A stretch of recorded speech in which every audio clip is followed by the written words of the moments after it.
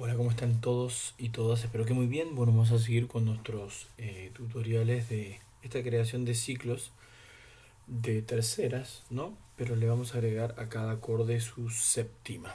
Aquí está la plantilla que habíamos usado con el ciclo pero sin séptimas.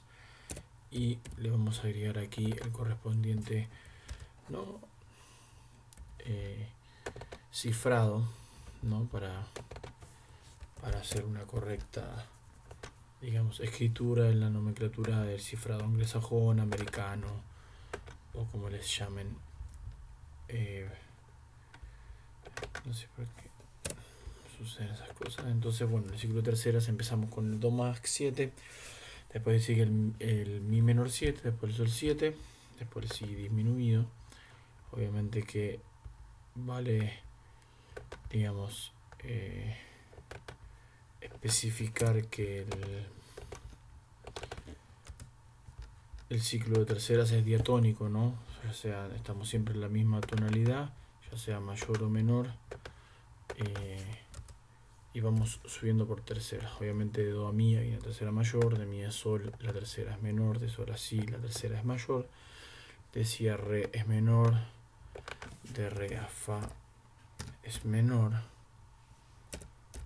de fa a la es mayor, la tercera, ¿no? El ciclo, y terminamos obviamente en más 7 también, o mayor 7.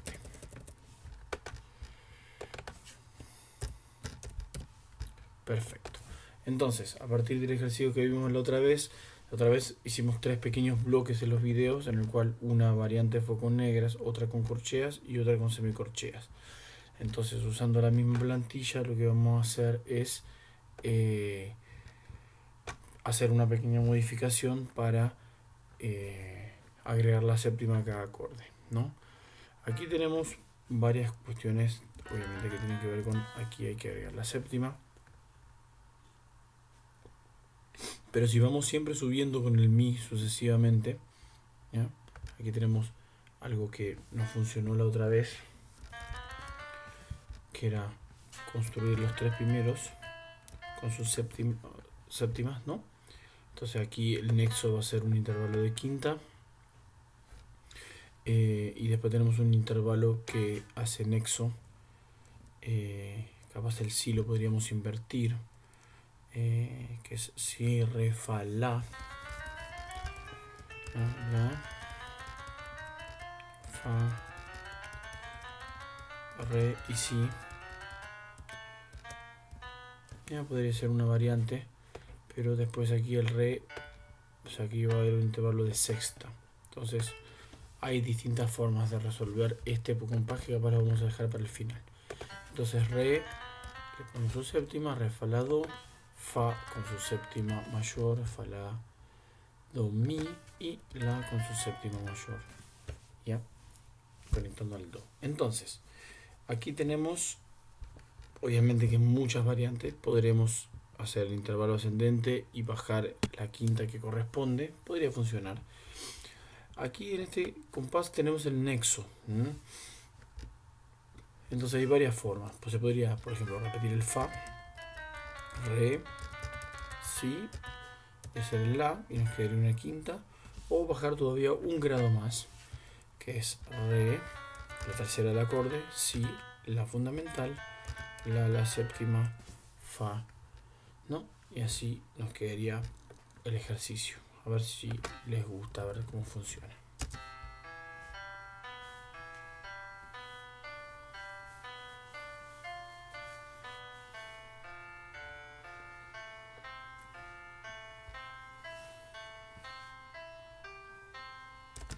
Ya, esta secuencia igual es difícil de hilvanar de forma melódica, pero podríamos agregarle, por ejemplo, obviamente que tenemos muchas variantes. Primero, hacer, digamos, hacer intervalos de quintas, ¿no? Hacer quinta, tercera, quinta, y después volver a bajar. Esa es una opción. Después tenemos otra opción de que el nexo sea un poquito más interesante, incluso capaz cambiar el metro, ¿ya? Porque aquí, si por ejemplo hacemos algo que obviamente que le va a dar complejidad, pero si agregamos una semicorchea, ¿ya? Para que se conecte con el grado de abajo, podría funcionar. Re, do, si, la, sol, y así por ejemplo podría funcionar.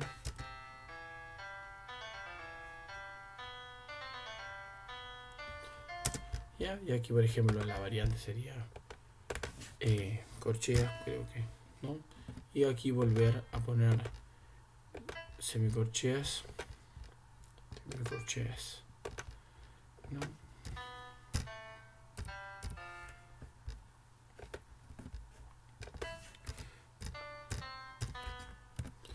Y aquí fa,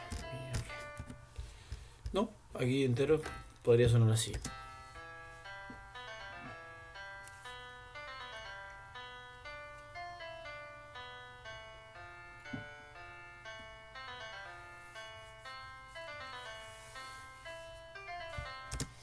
Ya, obviamente que aquí también podríamos agregar una pequeña variante, ¿no? ¿Ya?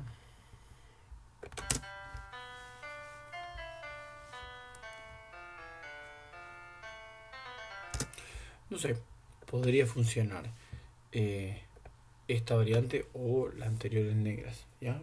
Son ideas de ir mezclando y además usar todas las capacidades que nosotros tenemos rítmico-melódicas para que el ejercicio sea musicalmente entretenido, no solamente sea un ejercicio mecánico, sino que se pueda construir a partir de una base musical. Entonces eso, espero que nos veamos mañana y vamos a seguir avanzando un poquito con estos ciclos de terceras con séptimas.